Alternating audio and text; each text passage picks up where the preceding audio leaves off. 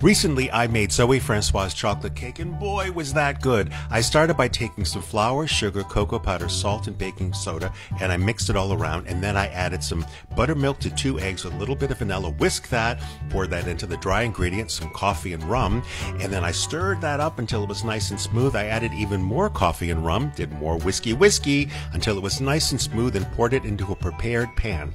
Now on to the absolute kick-ass frosting.